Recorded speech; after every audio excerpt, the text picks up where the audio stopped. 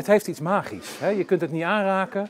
Het is prachtig, maar ja, niemand weet het. Het is een beetje bijna een soort van groot geheim. Het is ongetwijfeld een van de meest belangrijke gebouwen in het oeuvre van Dudok. Het was allemaal mooi, hè? En dan vooral binnen die lichthal daar beneden, dat was prachtig mooi. The 20s were a golden era for Rotterdam. The port rapidly developed into the gateway of Europe.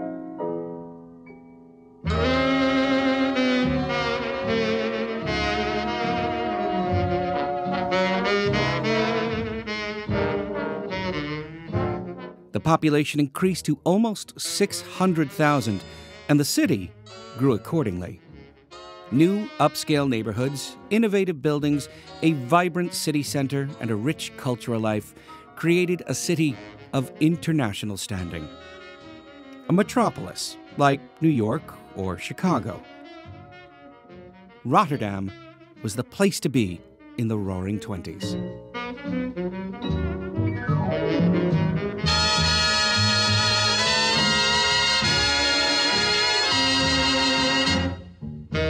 As the city grew, the Koolsingel, the city's main thoroughfare, developed into an urban boulevard with new, impressive buildings, like the new town hall, the post office, the stock market, and, in 1930, the new Bijenkorf department store, designed by the famous architect Willem Marinus Dudok.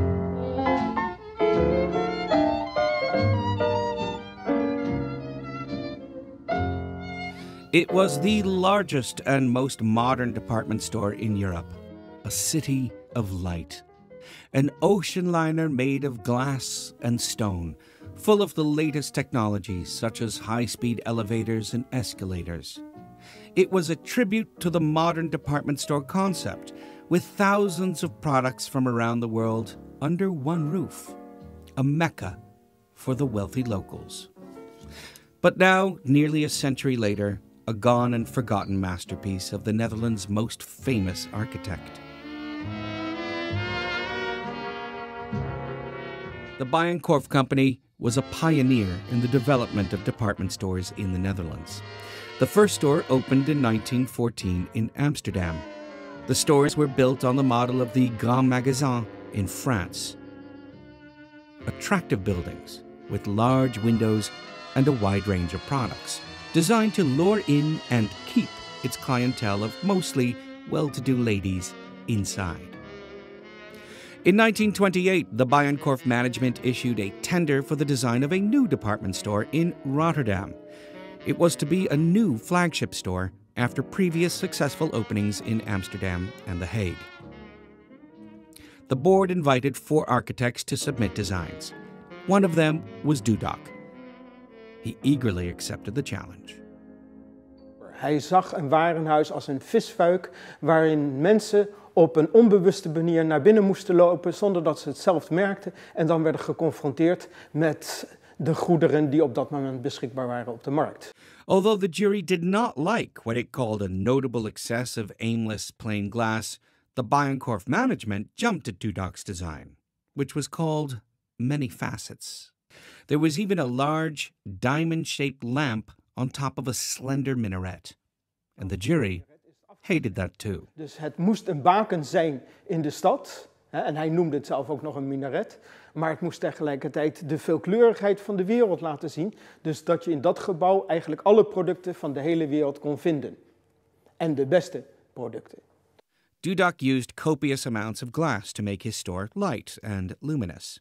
He wrote that, during the day, a maximum amount of daylight was to illuminate the interior. At night, this brilliantly lit building would be a marvelous advertisement that would invite people in.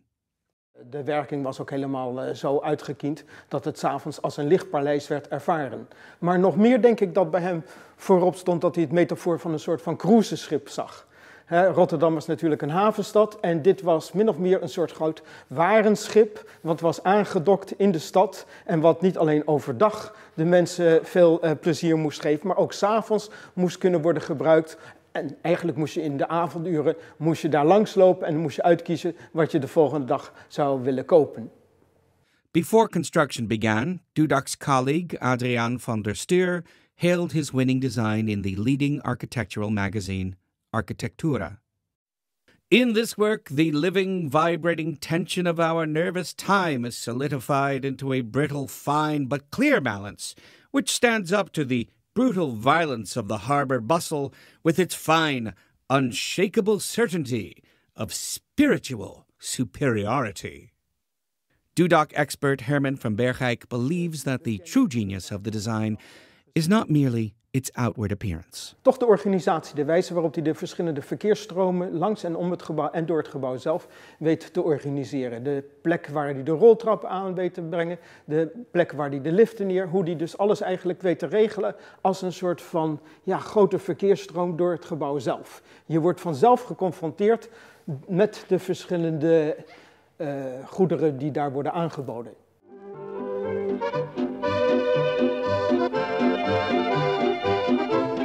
Construction began in 1929 at the head of the Koolsingel Boulevard near the River Maas. Newsreel company Polygoon commissioned a young filmmaker, Jo de Haas, to make a documentary short about the building of the Bijenkorf entitled Growth, the creation of a department store. Some say the film's structure resembles Dudok's architecture.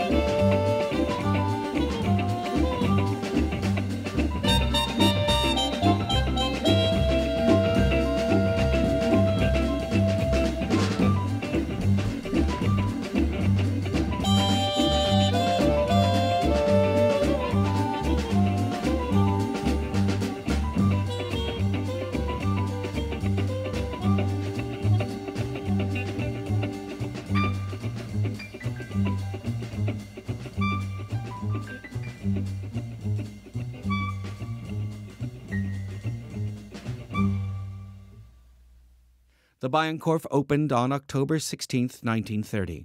20 police officers were deployed to keep the crowd of 70,000 curious people in line. The store's grand opening was national news. Rotterdam's newspapers pulled out all the stops.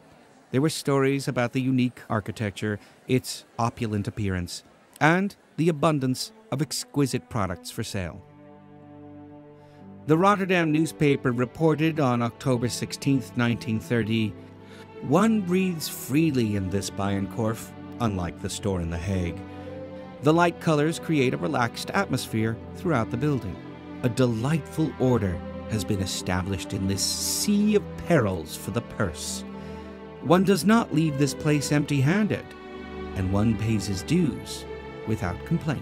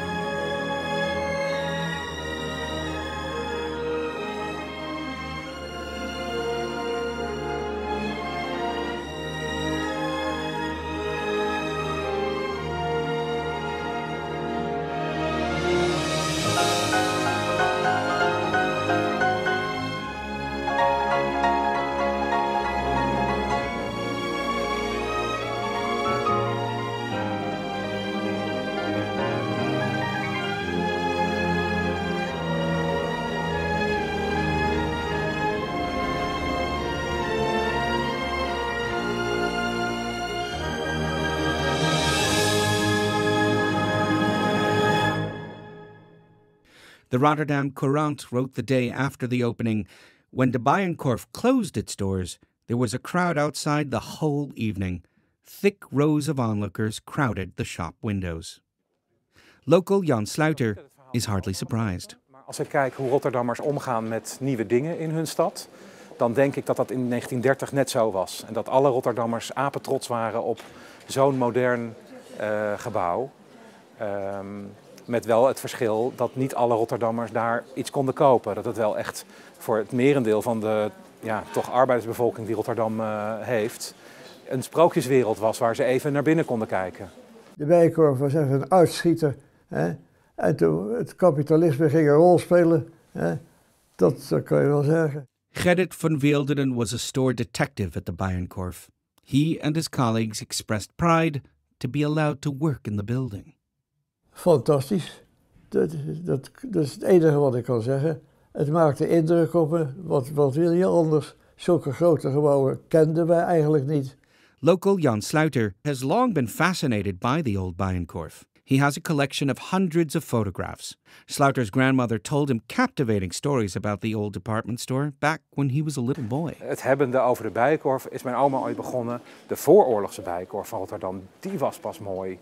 Want die had marmer en die was veel rijker natuurlijk geornamenteerd als de jaren 60 Bijenkorf van Rotterdam. Dus zo is dat gesprek eigenlijk ontstaan. Dat ze helemaal bijna gedetailleerd ging omschrijven hoe die Bijenkorf vroeger was.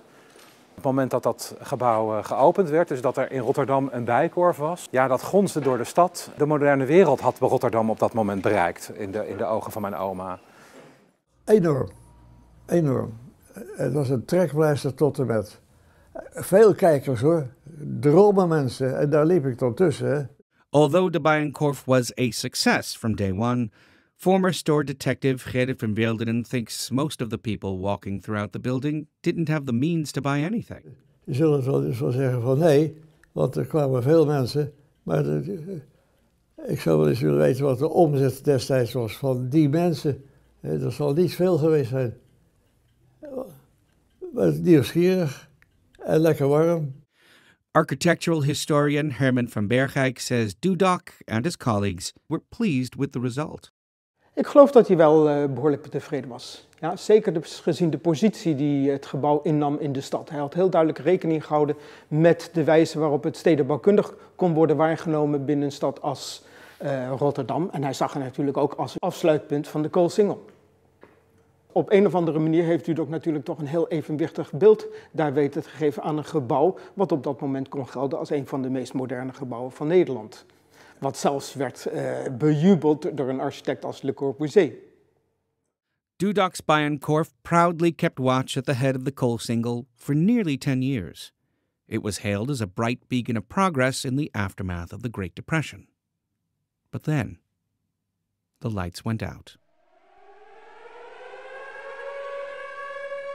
The German bombardment of Rotterdam in the afternoon of May the 14th, 1940, devastated the historic city and the lives of countless locals.